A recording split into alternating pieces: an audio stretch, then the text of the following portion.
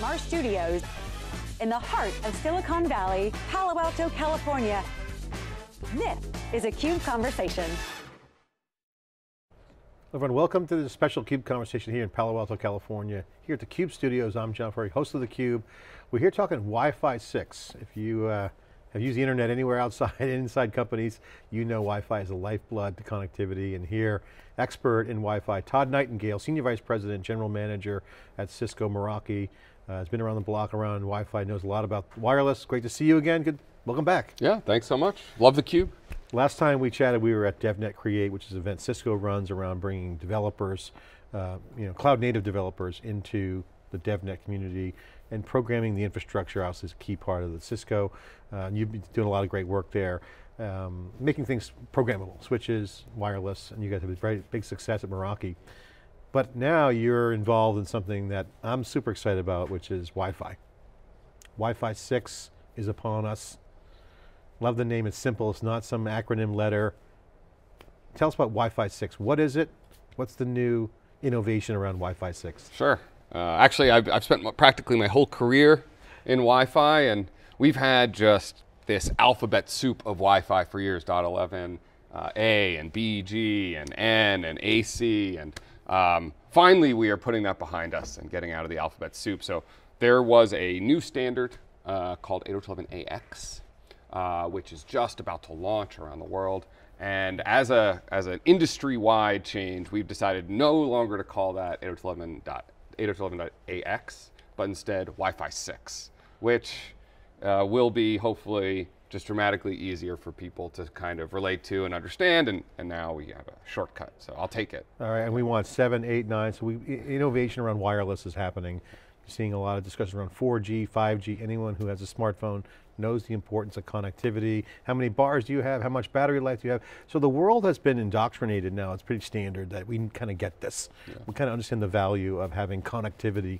What is the innovation on Wi-Fi? Because it's become a critical need in people's lives. It's been joked as one of the Maslow's hierarchy of needs. You go to a sporting event, you can see the bandwidth getting choked away. You go to a spotty office, you know the limitations of Wi-Fi. People have experienced it firsthand. What's the new innovations for this next generation in Wi-Fi? Yeah, look, I think wireless has become a basic need. And whether that comes from the cellular side and 4G, and we hope soon 5G, or if it comes from the Wi-Fi side. The future of wireless is probably looks more and more like outdoor with cellular and 5G, and indoor really Wi-Fi and Wi-Fi 6. And Wi-Fi 6 is just an enormous step forward for that Wi-Fi technology. It has far better performance, especially when it comes to bandwidth, client density, and latency. And that can give us just much more immersive experiences, much cleaner video, much better density and performance.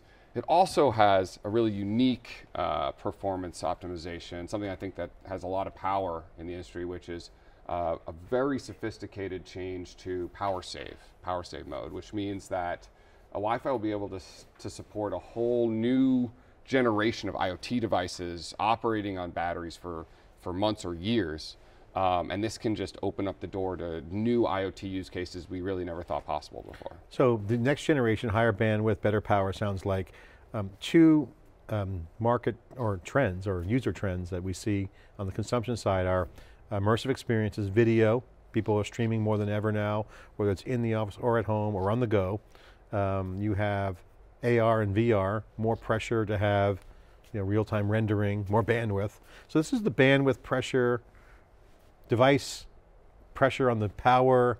Oh. These are the two big ones, and IoT's been enterprise now, emerging cloud space, but IoT use cases, but really it's about the new experiences, or really kind of jamming up the highway, digital highway, if you will. Yeah, what's the new things that's going to help that go better? Well, I'll tell you, we're seeing just a larger and larger percentage of the bandwidth on the internet and on all networks as video. I mean, that is the way people want to consume content. At Meraki, we actually launched a whole line of smart cameras just a couple of years ago, and we see this enormous surge in people deploying cameras and wanting to see real-time, truly real-time video feeds from around the world. They want to consume content that way, and video is driving and these immersive experiences, whether it's VR, AR, it's just driving this enormous need for true, high bandwidth connectivity.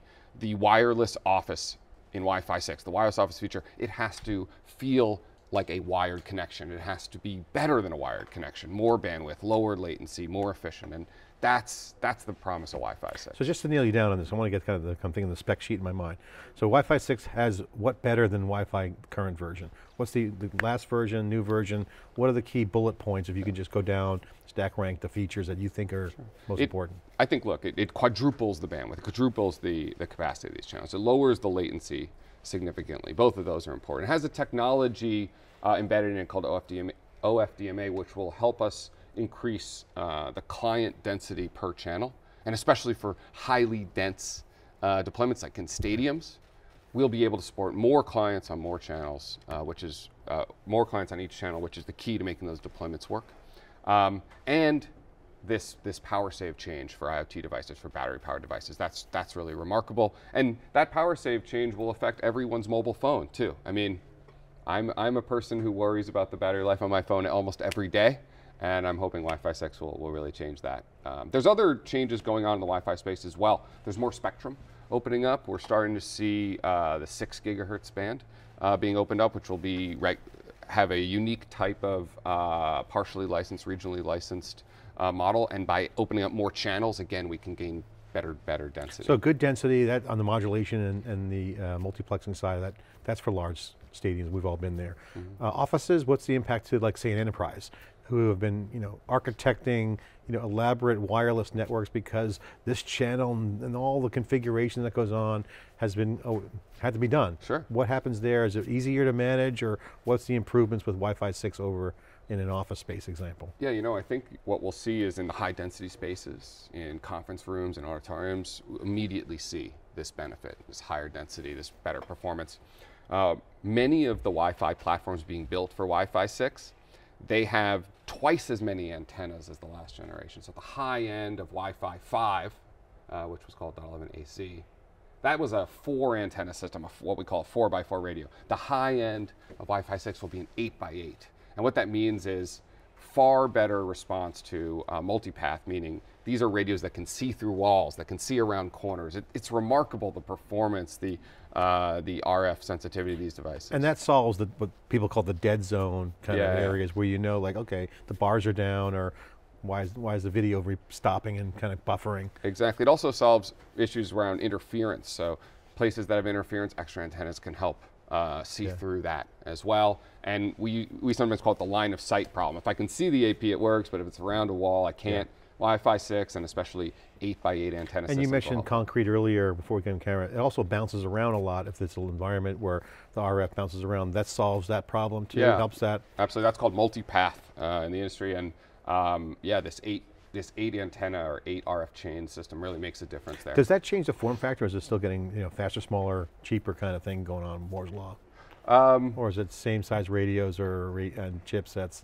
Yeah, that's a good question. The APs that we are building at Meraki, they're about the same size, maybe a little bigger, but we've just built them in a slightly different shape. But I think generally speaking, the technology has hit a point where the size of these devices is similar to where they were in the last generation. Our 8x8 AP will be maybe about the same size. I think generally if you polled anyone who's in the Wi-Fi business, whether deploying or rolling out or users, they really don't care as long as they get the best performance. As long as it's not like massively like a tower. If it's small form factor, it's not going to change much. Do people really care? That's interesting. There's some people who really care, and the aesthetic of the device really matters. They either want it to look like physical plant, like maybe it should look like it's kind of part of the building, or it should be really aesthetically pleasing and mixed in. And you're right, of course, there's some people who really don't care, it's above a ceiling tile or something. All right, so let's talk about it's a good point about where it matters, size-wise, also kind of footprint. A wind tower, an IoT device. This does matter because size is important, whether it's a physical factory floor or somewhere out in the wild, out in the open. Rugged, durable, can it fit in with something? How does Wi-Fi 6 save that? Is there any changes there? Or? I think we're going to see pretty similar kind of idea. We'll have we will see the industry building internal antennas, so we call it integrated antenna system, and external ones for people who want to put custom antenna solutions. And we'll see indoor and outdoor APs and the ruggedized outdoor ones. I don't think that'll change too much with Wi-Fi 6, but we will see perhaps just higher density deployments because these radios are so much more powerful. Talk about the impact to the industry. Is it going to change the chipsets? How is Wi-Fi 6 going to roll out? Is there OEMs? Who manufactures it? Standards? Yeah. Can you just add some commentary around the industry coalition around it and impact? Yeah, so Wi-Fi 6 will become the new standard of Wi-Fi. It will, over time, it will replace not just the consumer and home Wi-Fi standard, but also the business and enterprise Wi-Fi standard. What it means is today we're starting to roll out the very first deployments of Wi-Fi 6 in enterprise B2B use cases on the access point side, and the client devices are just starting to come out. And so we're really right at the beginning of this transition, of this curve. And over the next couple of years, we'll see more and more devices move over to Wi-Fi 6 until essentially all devices in a couple of years are launching on that standard. Well, everyone who's been in the wireless business, you've been in for a long time, they all kind of have this, comrade of arms kind of thing, because Wi-Fi became so revolutionary and then it just grew so fast. But there's been trouble spots, it's been hard. Yeah. You got frequency, physics, laws of physics. Security, all kind of coming together. What's your personal take on where we are now? You mentioned 5G, great backhaul potential. The network's getting better and faster. Their thoughts just on the industry, your personal perspective. I'll give you something I think is really important about Wi-Fi is, as an industry, Wi-Fi is sort of developed together as part of a consortium called the Wi-Fi Alliance. And what that means is these are truly standardized protocols. And we run interoperability testing with our partners at Cisco. We work closely with like Intel and Samsung, and we run tons and tons of interoperability testing. So the day this equipment ships, it is operating in ultra high quality and interoperates with all types of devices made by all types of different vendors. Many other standards don't have that type of strong consortium, that kind of strong ecosystem of partners. And that's really powerful for Wi-Fi, and I think that's why it has become such a strong standard. I know you're really humble, Todd, but I'll give you the plug because I've been following Cisco for many, many decades, so I've been following. You guys have done a lot of wireless early days, misfires, stop-start, acquisitions, airspace, one of the notable acquisitions in the Wi-Fi space. I think a bunch of MIMO-based acquisitions also come in. You guys have a lot of experience, almost 20 years plus experience, 15 that I can point to, direct wireless experience at Cisco. Yeah. So you guys obviously care about it, you're involved, you're part of the Alliance group, ecosystem. What's the vibe internally at Cisco and wireless? Because packets are packets. They're moving through the air, they're moving through cables. It's the same kind of philosophy, right? Packets are packets, but it's how you care for your packets that really matters. That's why Cisco is different. No, I think the Cisco teams are all super excited. I'm of course part of the Meraki acquisition, and our team is just like, I don't know, we're pumped. Wi-Fi 6 is going to be the new standard of Wi-Fi across all of Cisco, across all of our regions. We're starting to roll out education about it and getting ready for a big Wi-Fi 6 product launch in the coming weeks. And what pumps you most about Wi-Fi 6? Just, is it the tech, is it the programmability? What are some of the key things that get you excited? I just think we will put the era of wiring desks behind us. And that is an enormous step forward. The Wi-Fi 6 enables truly a wireless workspace and what we call the true digital workspace. Mm-hmm. And we just won't be wiring offices anymore after the Wi-Fi 6 rollout, and that's exciting. Wireless has arrived. I mean, one of my friends built this big house and he was so meticulous, he's a nerd. He wired fiber to every port, every room, and I'm like, I don't think you need that anymore. He's like, oh, I'm gonna have the highest bandwidth. So now, again, to your point, that kind of becomes obsolete as long as you got an access point to some backhaul, whether it's Comcast or 2 networks, or maybe 3. Yeah, realistically, actually, the wireless devices, for the enterprise especially, wireless capacity is driving switch capacity at this point. We're building M-Gig switches to connect our access points primarily, and so the performance on that Wi-Fi access point is really what's driving the wired performance. And that's, I think, just a telltale sign that this is a wireless digital workspace. So I totally agree with that. I think it's a great vision. I think it's pretty plausible. What would be your advice to your friend if I was your CIO buddy and I said, hey Todd, how should I be thinking about architecting my network for the next 10 years? Okay, I buy the wireless thing, I got that. What should I be thinking about? How should I be architecting the big holistic plan? Yeah, I think right now, we're really talking about building for the future. Most CIOs are thinking about rolling something out today or over the next 12 months, and they want to be using that network deployment for 5 years, 7 years. And in order to do that, you really need to look, the two technologies you really need to look at are Wi-Fi 6 and mGig in the access layer, and you have to find a solution that provides a holistic, secure access.